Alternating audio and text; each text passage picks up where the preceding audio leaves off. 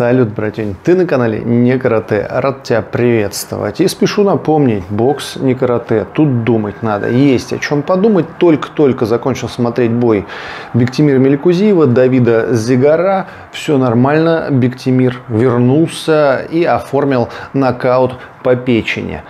Прекрасный нокаут во втором раунде, правда первый раунд весь в разведке, в раздергиваниях, в ожидании, и я уже начал думать, что боится парень, никак не может начать, но, видишь, выжидал, прочитывал и считал, все филигранно закончил. Ну, что говорить, лучше я тебе покажу, но прежде напомню, что всех любителей азартной ставки ждет приветственный бонус в первом закрепленном комментарии.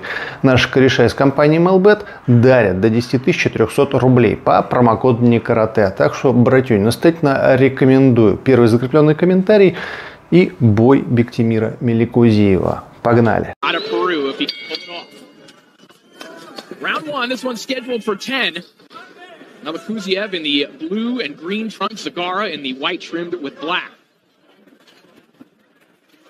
You'd already see Mеликузиев coming up with his hands up in the air. Usually he keeps his right hand a little low, but not anymore. That's what getting clipped does to you, but that's what you want to see. A little bit of technique and respect for the person in front of you. Well, Sinisa, that's exactly what you want to see out of Bектемir. Exactly. Just a little change in the stance. Yes, with this fighting style, you can't keep relying on your power. And I like to see him keep his hands higher, not throw so many wide shots, and add some head movement. And as, he said, be more cautious. All these Uzbek fighters, they're power punchers. They can be aggressive in spots, but they do all that out of brilliant footwork. So no matter how aggressive Mеликузиев wants to be, it all comes from his foundation, the foot speed. Well, and particularly for this weight, Melikuziев is still a special technical talent. The way that he uses his footwork, the angles, and the lateral movement that he can use on the entry, that's not something you typically see at these weights. And something you typically don't hear from a Bектemir fighter boos this early because we know he's aggressive. But yeah, we're seeing a different bully, a smarter bully here. Here in round one, as he starts to get his jab working.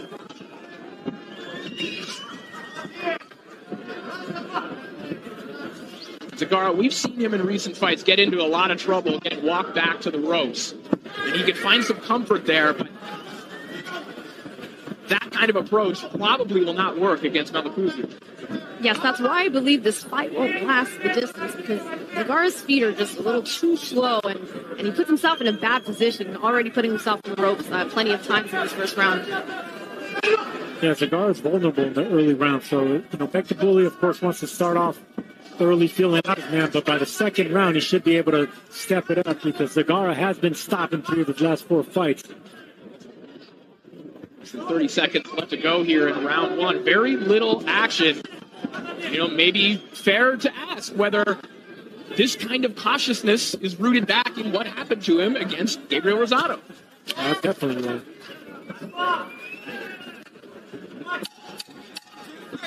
Final 10 seconds of this light heavyweight contest. Seconds down. 2. Back live here in the Galen Center in the midst of March Madness. This is the home of the USC Trojans basketball and volleyball teams. Bektemir Melikuziев and David Zigarra going at it here in a 10-round light heavyweight contest. And now Bektemir starting to get that left hand going. And he connects on a perfect body shot. Zigarra writhing in pain on one knee. And that's the first body shot. See Bektemir with his team from Indio, California. Let's take a look. Uppercut is a 45-degree punch right in the liver area. And believe me, Zigarra's going to remember that.